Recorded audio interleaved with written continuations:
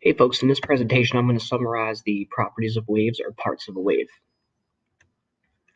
Here are some key terms that we're going to use throughout this presentation, so if you'd like to pause, review, or refer back to, please do so.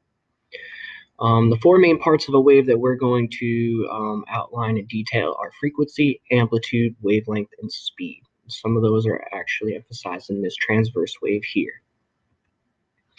In this transverse wave, we could see that some of the main parts we're going to be discussing are the amplitude or the height, a wavelength, which is the distance between the crest and crest of a transverse wave or anywhere a wave repeats.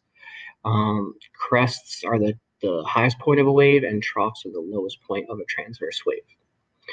This is a transverse wave because it's traveling up and down or perpendicular and right angles to the direction the energy in the wave is traveling. So let's start with frequency. Frequency is the number of waves that pass a certain point in a certain amount of time. So I could see that this is a higher frequency because the number of waves that will pass in the same amount of space and time is more than a lower frequency wave where less waves are going to pass in the same amount of time and space. So this is a higher frequency because you have like 1, 2, 3, 4, 5, 6 waves passing in this same amount of space as maybe 1 or 2 waves.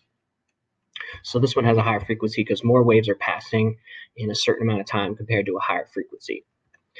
Our ears interpret frequency as pitch. So because this has a lower frequency, which isn't even one wavelength here, our brains interpret that as a low pitched sound or a very deep sound. But when our ears hear waves reach us at a higher frequency or more waves are reaching our ears in less time, our brain interprets that as a higher pitch or a very, high-pitched sound. Amplitude is the measure of how high a transverse wave is from the center up or the center down, but traditionally really from the center up. Be sure that you're not measuring from like trough to crest. It's always from the center, this line here along the center, up or down. So the amplitude is the height of a wave simply. The amplitude is important because it actually determines a lot about the energy of a wave. So if the amplitude is not as high, it's a lower energy. And if the amplitude is much higher, it will have a higher energy. So the way we interpret that is this would be basically like whispering or a lower sound, or not a lower pitch, but like a lower volume.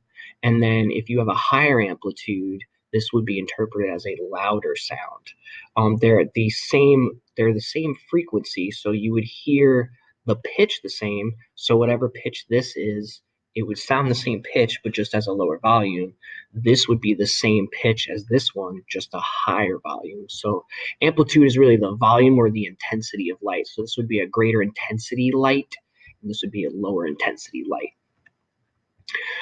So just as I was discussing, is this amplitude, we would interpret that as a quieter sound. And notice that they're the same frequency. We did not manipulate the number of waves that are passing. And this would be the same sound, but just in a greater volume or a louder volume. So amplitude tells us volume or intensity of light. Now, wavelength is extremely important because we use wavelengths to kind of interpret waves or classify waves.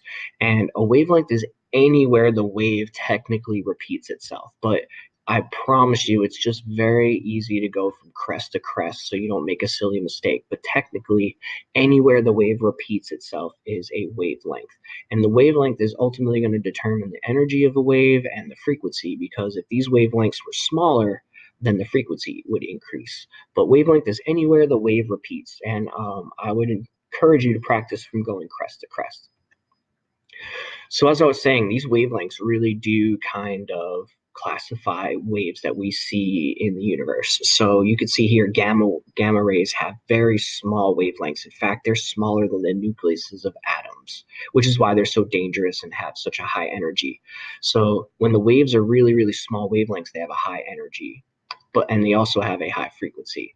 But when the waves over here are extremely long, and these waves could be longer than football fields, and technically radio waves could even be like larger than Earth. So radio waves have enormous, long wavelengths, and they also have a low frequency because less waves are going to pass, and also a lower energy.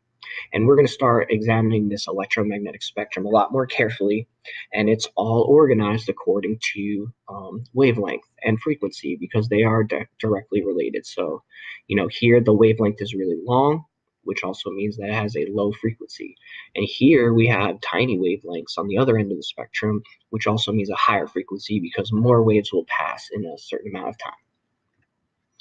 So the speed of the wave is basically just like the speed of anything. It's, the distance a wave travels in a certain amount of time. And what's interesting about electromagnetic energy is that it all travels at a constant speed in the vacuum of space. But where speed gets really interesting is when you actually change the medium in which they travel. So the medium is the material in which a wave travels through. So what's interesting is, for example, sound here. Sound surprisingly travels faster through solids, as you can see here in this data, that the speed of sound is significantly higher in a solid compared to a gas, which sounds strange because we all interpret sounds through the air, but it turns out when you actually measure their speed, sound does not travel as fast through gas as it does through solids. And that's basically because in gases, the particles are further apart. And in order for, a sound to interact with the next particle, they're farther apart and travel slower. But when you have solids and the particles are really close to one another, the energy can transmit from particle to particle a lot faster. So this is going to be immensely important because when we study other waves, they also travel different speeds and different mediums as well.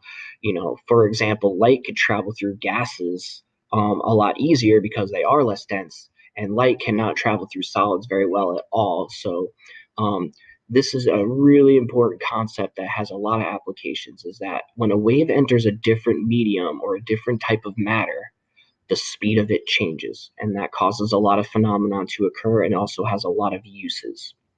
All waves travel at different speeds in different media or different types of mediums. So, for example, sound travels faster in solids than it does in gases, and that's not true for other types of waves.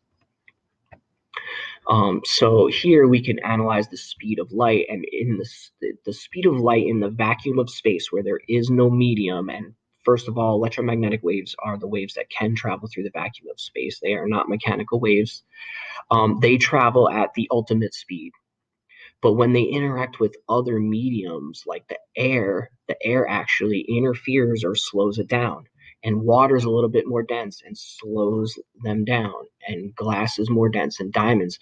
So light can travel through these mediums, but it changes speed, and ultimately it will change direction, which is going to be important when we study the behavior of waves, because all waves travel at different speeds through different mediums. And all wavelengths of the electromagnetic spectrum travel at the same speed as the speed of light, or c, through a vacuum. So there are also compressional longitudinal waves. These are not electromagnetic waves, and they also have wave parts. And they're really the same thing. Anywhere the wave repeats is the wavelength. So generally that'd be compression to compression. When the wave is closer together, that is called a compression. When the wave is stretched apart, it's called a rarefaction. And anywhere the wave repeats is a wavelength. The amplitude would be the size of the compression. So if I pushed the slinky harder, it would create a greater amplitude or a louder sound, because sound waves travel in a longitudinal compressional way. But if I whispered, this compression would be lower, or the particles in the air would be compressed just in a smaller area. And these are the properties of a longitudinal compressional wave.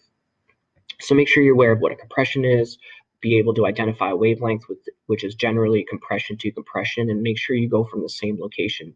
In this case, it looks like they went from the middle of the compression to the middle of the compression. Or you can go from the beginning of the compression to the beginning of the compression, anywhere the wave repeats. So here's a summary of the two different types of waves. Here's a compressional wave because it's traveling parallel to the direction the wave's traveling. Here's some compressions. Here's a rarefaction. I could go wavelength from compression. I'll use the middle here to the middle there. That would be wavelength. And the transverse waves are really the properties that we're going to utilize the most. Remember, amplitude is middle up, not from the bottom up. So here's the amplitude. That would determine the loudness or the brightness of a light or the loudness of a sound. Wavelength, go crest to crest just because it's easier to identify. And frequency would be the number of these waves that pass a given point in a given amount of time. So I would classify this as a relatively lower frequency because I only see one wavelength, two wavelengths, not even three wavelengths. Be sure you can identify the parts of the wave, using descriptions.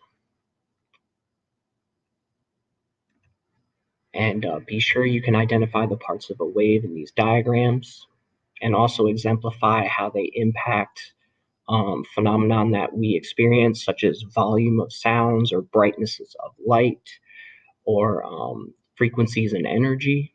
So a greater frequency would be a higher energy. A lower frequency would be lower energy.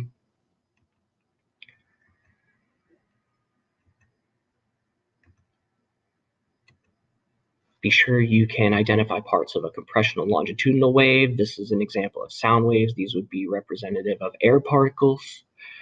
Be sure you can identify where the waves repeat. And I hope this presentation was helpful.